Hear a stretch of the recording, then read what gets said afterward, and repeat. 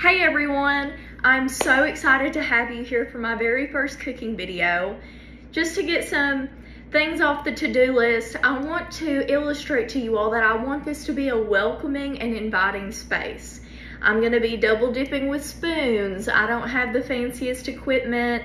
I use very general mixing bowls, and 9 times out of 10, I'm gonna be in a t-shirt and sweatpants. So I want you to feel like you're in a kitchen stool watching me cook, going through the motions with me. So for my very first cooking installment, I wanted to make an apple cinnamon loaf, kind of like a banana bread, but with apples. So to get us started, in a big mixing bowl, we're going to take 1.5 cups of all-purpose flour. So I've got all my measuring stuff. Got my all-purpose flour. Here's about 1 cup. And here is 1/2 cup.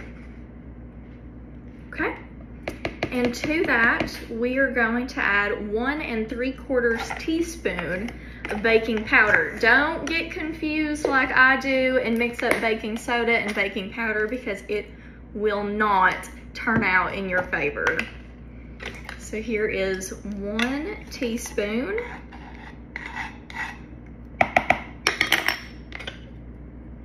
One quarter,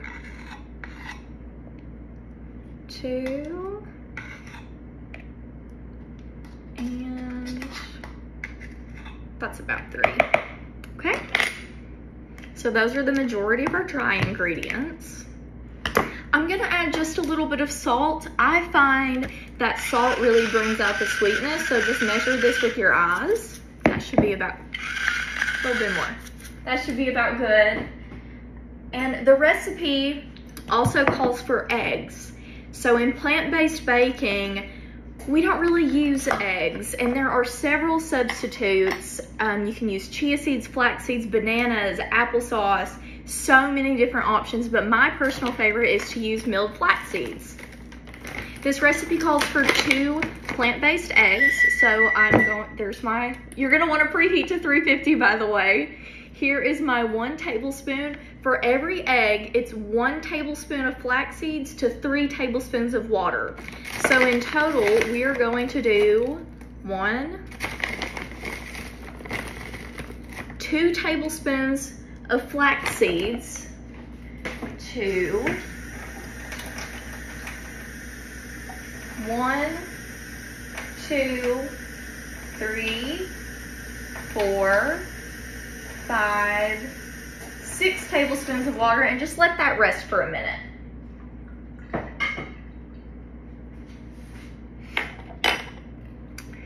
So in a separate bowl, we are going to do the brown sugar and cinnamon portion of this. So we're going to take 1/3 cup of brown sugar,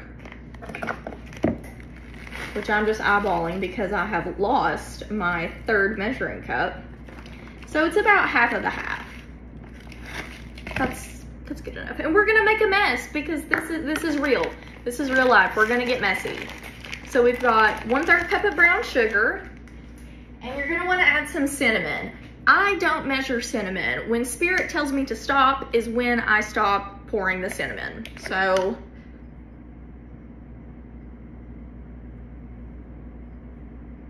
that feels right. That feels right. I'm gonna grab a spoon. We're gonna mix that together.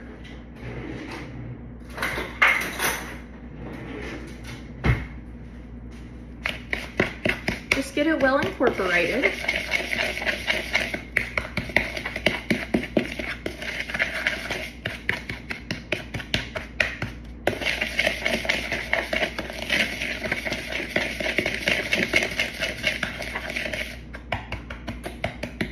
Set that aside.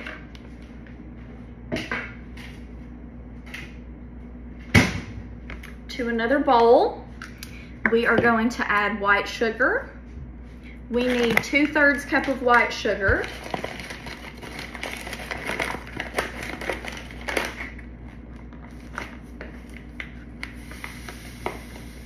I'm gonna do 1/2 cup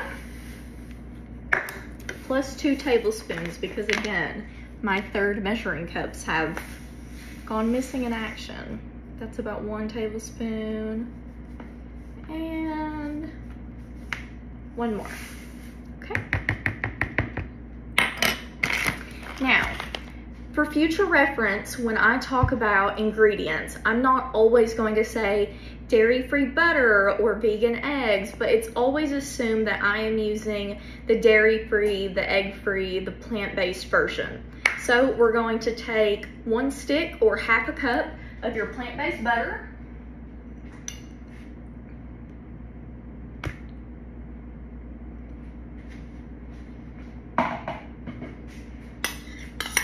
Make sure to get all the goodness out.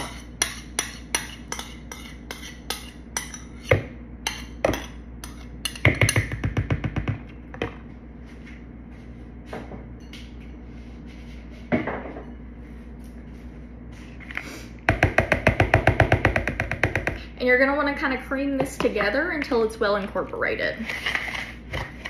The butter needs to be softened just to ensure that you can kind of get everything mixed together. This butter and sugar to start out with.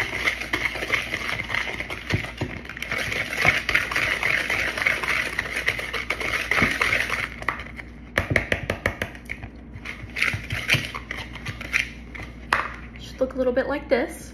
Now we're gonna take our flax eggs and add them 1 egg at a time. So I'm gonna do about 1/2 at first, incorporate that, and then we'll add the other 1/2.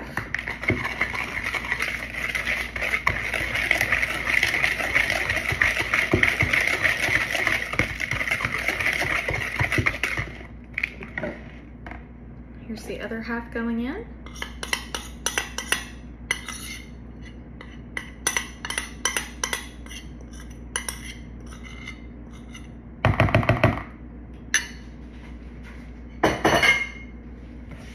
Mix that all together.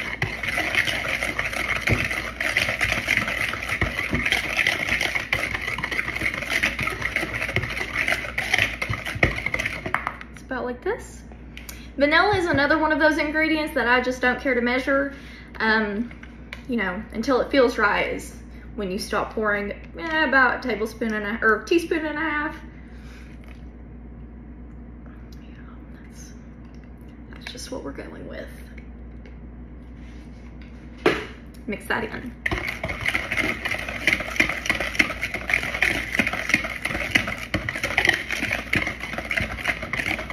To this bowl, we are going to add our flour, baking powder, and salt. Get that well incorporated.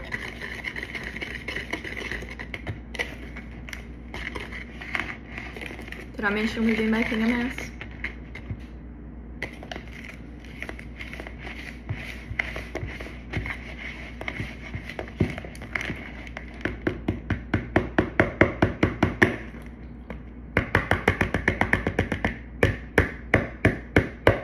Mayhaps a spoon would have been better to start this adventure with. Grab your spoon. Okay. Now for this next part, you can use any kind of plant milk that you want. I have an excess of almond milk on hand, so I'm gonna use about 1/2 cup of almond milk. Make sure to shake it. Oat milk would also be great with this. I'm going to be utilizing oat milk for the glaze. So I've got 1/2 cup. Add that in.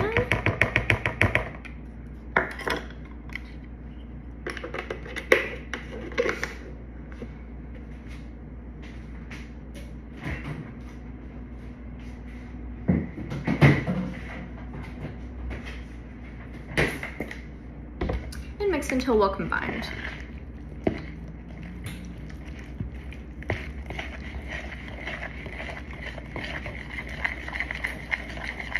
And again, don't worry about following along with me in this recipe because the palatable visual recipe will be linked to this video. So don't be rushing trying to scribble me talking at 100 miles an hour.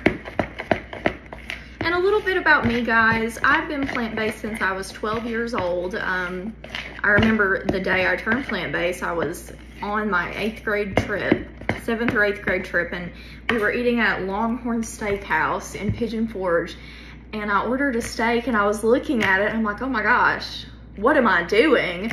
So from that day forward, I, made the decision of compassion and kindness. And it's been a journey. This world has really evolved to be more accommodating to plant-based eaters, but in my over decade of experience, I have learned the tricks, and through trial and error, I will say, and I'm very excited to take you all along with me. Okay, so we've got our batter, and let's not forget about our cinnamon sugar mix. And I also pre-chopped about 3 apples.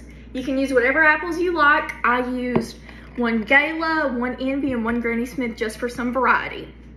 So to our pre-greased loaf pan, we're gonna add, I used coconut oil to grease this. You can use whatever you have.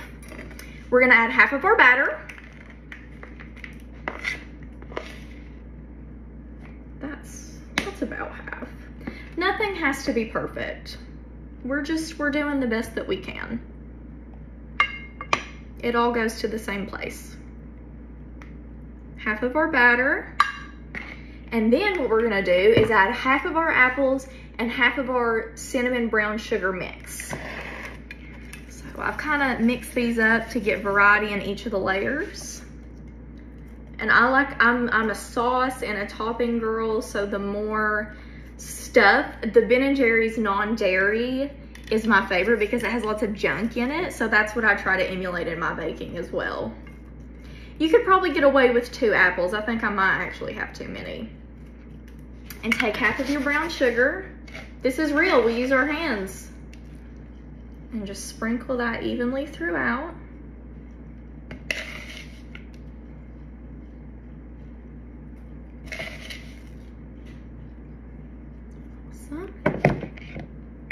And then top with the rest of your batter.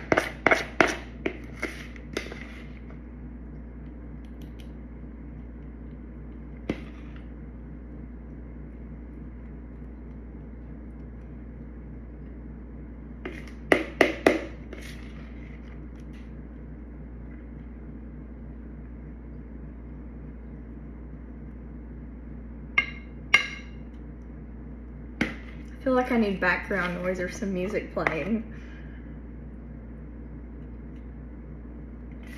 Try to get as much out as you can.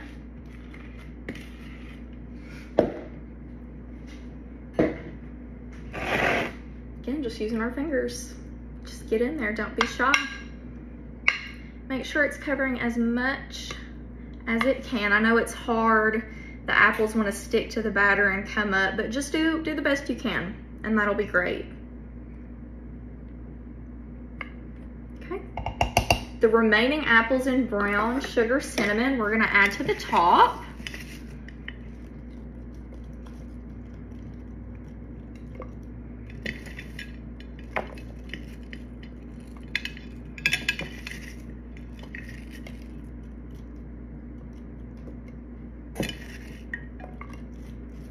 Kind of get an even layer on there. Perfect. It's going to get a nice crust on it from this brown sugar caramelizing.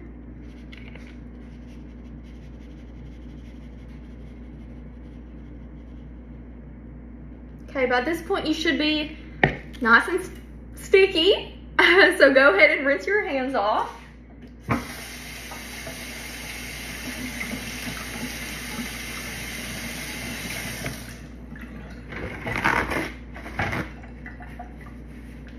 This is going to go in the oven for about 40 minutes at 350. It's nice and pretty.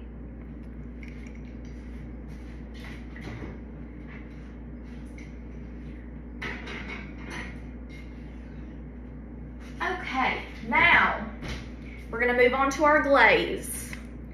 So I'm just gonna use the same bowl that the brown sugar and cinnamon was in. Why not? And we're going to take half a cup of powdered sugar.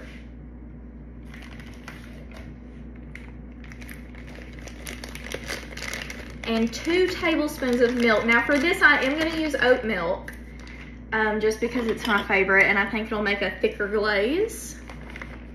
And I like a lot of glaze, so we're just gonna really measure with our hearts on this one. And you also have to account that my measuring spoon had been used before, so you've got a little bit of slippage. Calories don't count when it's fall. Here's my tablespoon, so I'm gonna shake up my oat milk.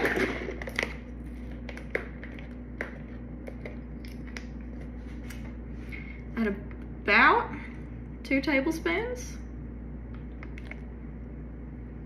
A little more. You can use a fork for this. If you have another whisk clean, more power to you. I do not. So I will be using the old-fashioned fork as a whisk.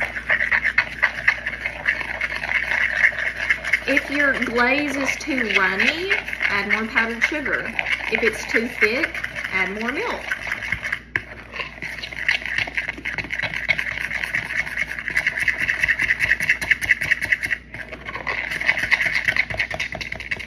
The only drawback to using oat milk is it does have a bit of a color to it. It's a little bit more on the tan side, whereas almond milk may be whiter. But this is really just going to kind of melt into the top of our apple cinnamon loaf. This consistency is okay. I think I want a little bit more powdered sugar. I want it a little bit thicker so it stays on top. So I'm just going to eyeball a couple sprinkles of powdered sugar. If you all haven't been able to tell already, I was born and raised in the South, and a couple sprinkles of powdered sugar is probably 1/4 of a cup. This is looking a lot better.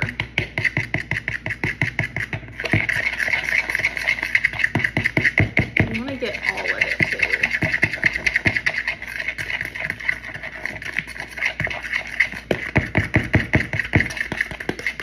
Okay. Here's what we've got, and it's a little bit thicker, which I think is gonna be great. I'm gonna let that apple loaf finish up in the oven. We're gonna glaze. Welcome back, everyone. I just popped the cinnamon apple loaf out of the oven. I will say it took longer than expected to bake. It could be my oven, but I baked it for about 1 hour and 20 minutes, but it came out perfect, and now we're going to add the glaze. So I have the glaze in the fridge. It's really thickened up. We're just gonna pour that right on top.